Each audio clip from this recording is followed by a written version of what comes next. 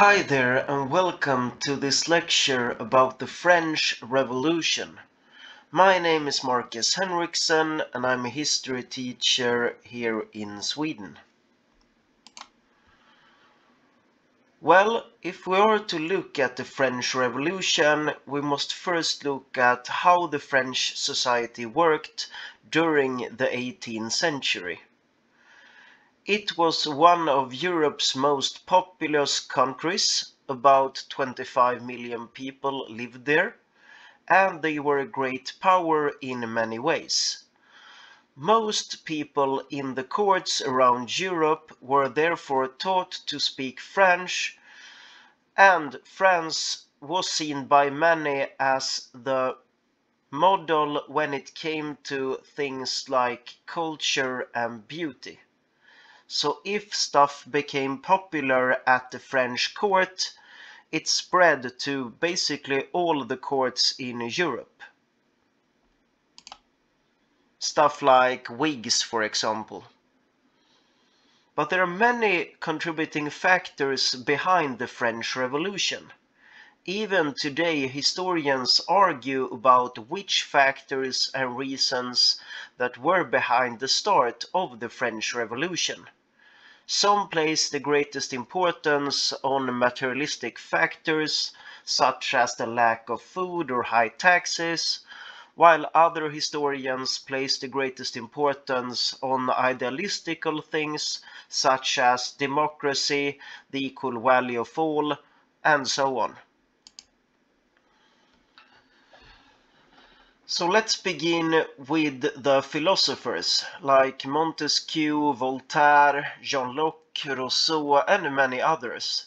They had a big impact on people's way of reasoning and thinking, because they promoted stuff like democracy, they questioned the rule of the king, they also wanted to separate the church from the state, they promoted equality, brotherhood, and so on.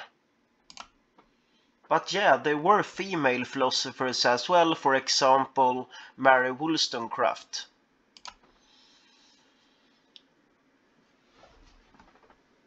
The philosophers became so important because mostly of the art of printing that had developed considerably since the 16th century here in Europe. It was now much easier and cheaper to print books and writings. In addition, more people than ever before could now read, especially among the middle class, and many of the books that people read during this time came from the Enlightenment philosophies. Another contributing factor are the higher unemployment rate in France during this time. Many people had become unemployed due to the fact of the spinning jenny machine in Great Britain during this time, and that forced people to beg, steal, or starve. Another contributing factor are the huge financial differences between the rich and the poor in France. The wealthy nobility were free from paying taxes, which gave them a great financial advantage that annoyed many people, farmers and the middle class in the cities. So yeah, it contributed. In order to get the country's finances in order, the French king also chose to sell titles ranging from judges in the court system to ministerial positions to the highest bidder, which also in fact increased the power and influence of the nobility even further. The king also sold some of the lands he owned again to the nobility, which meant that the nobility could limit the right of ordinary people in France to hunt and fish, which of course irritated many and contributed to the general dissatisfaction in France. The king had total power, or it is also known as absolute monarchy. The French king Louis XVI did basically what he wanted when he wanted. This also contributed to the starting of the French Revolution. And also, of course, the higher taxes. The king introduced increasingly higher taxes, partly to pay for all the king's various wars, including the ones that was now raging in the United States, but also the 7 Years' Wars, and of course to pay for his own luxurious lifestyle with a bunch of parties, gardens, balls, castles, and so on. Here is some pictures from the Palace of Versailles outside of Paris.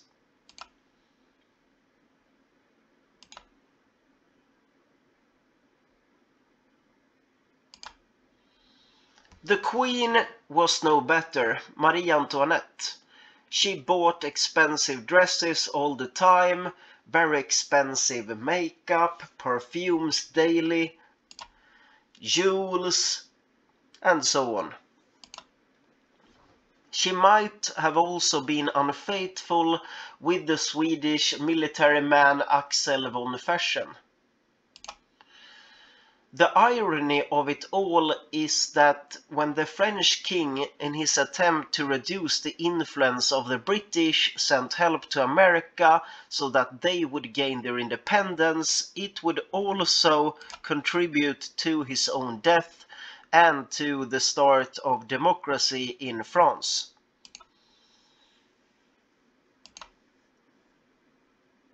First, the United States would gain their independence, but then we can see the French Revolution start.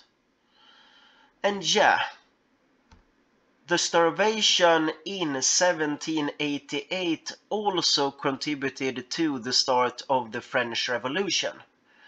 The king tried to solve this situation with higher taxes. This was a very big mistake. So this starts what is known by many historians as the legal revolution. In France they had what is known as a constituant ensemble. Basically every group in France had one vote. The middle class or the people from the cities had one vote, the clergy had one vote, the nobility had one vote, and the farmers had one vote. But since the clergy and nobility cooperated basically every time with one another because they both had tax-free, they had some privileges that the other two classes didn't have, the citizens couldn't do much because the king had some kind of veto right. So if it got to 2-2 in the voting, the king and queen, they could choose which side who should win. And since the king always sided with the clergy and the nobility, that meant that 97 to 98% of the population in France didn't or couldn't do anything. So they wanted to create a more popular government. They wanted more democracy. So when they started their own National Assembly, the king banned it and closed their meeting rooms. But they then settled in a ball house with the goal of changing France's constitution. So the National Assembly in France would gain more and more power. More and more people chose to leave from the previous government, from the nobility and the clergy, because they knew that this new National Assembly would, in the end, be the new government.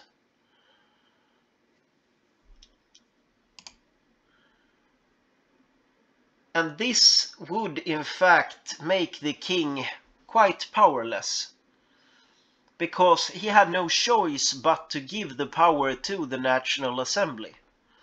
On the 27th of June, the king was forced to accept what had happened, and the remaining representatives of the First and Second Estate, they now had to join the new formed National Assembly. Louis XVI now felt threatened. He therefore gathered his soldiers, including a lot of foreign ones, and dismissed the very popular finance minister in France, Necker. It also circulated rumors in Paris that the king intended to kill everybody. We don't really know for sure if he had those plans or not, but this would in fact create a spark that would ignite the French Revolution. So the Bastille in Paris was stormed. The people wanted guns and weapons, and they had huge depots of that in this prison. And they did so on July the 14th, which today is French national holiday or National Day. The king power now was divided. He had to share it with the people. On August the 4th, a new tax system was introduced in France, and it would also be the end of the nobility's tax freedom. On the 22nd of August, the Declaration on Human and Civil Rights was introduced. One of the most important ones from freedom of speech was the right for every man in France to vote. And they are also the base for the modern human rights that we can see today. Gilbert de Motier, Marquis of Lafayette, led the new French National Guard, and he was one of the main advocates of New France. He also wrote a Declaration of Independence similar to the one previously obtained in the United States, but for France this time. However, many people in Paris still saw the king as a major threat, especially after some journalists started writing about the king and the queen's parties, where they made it clear that they hated the revolution and the people. On October the 5th, 1789, hundreds of women marched to Versailles with Lafayette, partly to get bread but also to get the king to sign the new French Declaration of Independence and to sign the new tax system. To appease the crowd, the royal couple now had to move back to Paris. In June 1791, Louis and Marie Antoinette tried to escape the country and come back with a large army to crush the revolution, but their attempt was stopped. They were helped by the Swede Axel von Fersen, but they were arrested and taken back to Paris. Atheism during this time in France became more popular. Many people chose to leave the Christian church. They burned down many churches or converted them into orphanages. The king's last attempt to remain in power happened in the year 1792. He started a war against Austria and Prussia in hope that the new France would fail and that he would regain his power, but it backlashed and he didn't. In 1792, the king now lost his power completely. He was once again put in custody, and in 1793 the National Convention was completed, where it was explained how France would be governed in the future, which is now how France is governed today. The new government decided that the king was the enemy of the country and should be executed, and on January 21, 1793 he was executed by the guillotine. In many European countries where kings and queens still ruled, they saw this new French democratic system as a large threat.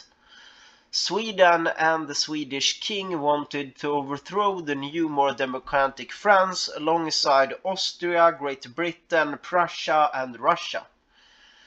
So in order to have some kind of major defense against this new threat, they decided to introduce the so-called compulsory military service, which occurred on August 23rd, 1793. And by that, France gained a huge army. But the result was still chaos. They lost many battles, they lost many wars, and this seriously destabilized the order in France, and there was now a greater risk for a new civil war. To stop this, Maximilien Robespierre took power, and he decided to eliminate all his enemies and dissidents, and if he just heard as much as a rumor, he would basically kill you. This started what is known as the Reign of Terror in France. Thousands of people died. Just in Paris, between 1,660 and 10,000 people were executed by the guillotine. But in the end, people had enough. They decided to kill Robespierre and his followers, and they were put under the guillotine in July 1794. This is also known as the Thermidor Crisis. The men who overthrew Robespierre gained power in France. They formed a new government called the Directorate. And yeah, they could stabilize the situation. However, the head of them, Paul de Burat, was extremely corrupt. But yeah, it was still better than under Robespierre's rule. France would then be governed by 5 directors and the National Assembly, which they divided into 2 chambers, the Council of 500 and the Council of the Elders. This would then form the basis of the French democracy that exists today. So how did the French Revolution end? Well, personally, I believe that it is now over with the end of Maximilien Robespierre. I mean, democracy had been restored. However, some historians disagree. They want to continue the French Revolution until Napoleon Bonaparte's coup d'etat in 1799, and some even further until 1804 when he was crowned emperor, and some only at the end when France would become a monarchy again after Napoleon Bonaparte. So yeah, people disagree. Here are 3 really important words in order to understand the French Revolution: freedom, equality and brotherhood, and they represent the 3 colors in the French flag. And the French Revolution had a major impact on the world. We can now see the start of the modern democracies. A series of European monarchies now began to be replaced by republics and democracies. For example, the Russian Revolution in 1905, but yeah, you can see the same struggles in countries such as Spain, Great Britain, Sweden and others. The feudal privileges were abolished in many countries, the nobility was no longer exempt from taxation, and total warfare was invented with the general conscription. The sources I have used for this lecture and video are A History of World Societies by John P. Mackay, World History in New Perspective by Clyde Ponting, Perspective on History by Lars Hansson and Örjan Nyström, History by Elisabeth Ivansson, Robert Sandberg and Matthias Tudaj, History's Foremost Fugitives by Gunnar Wall, History of France documentary, Maximilien Robespierre, The Reign of Terror, Literature, Voltaire, Marie Antoinette biography, Her Own Undoing, French Revolution Episode 1, French Revolution Episode 2. But if you have any questions at all, feel free to leave them in the comment section below. Otherwise, I wish you a great day. Bye.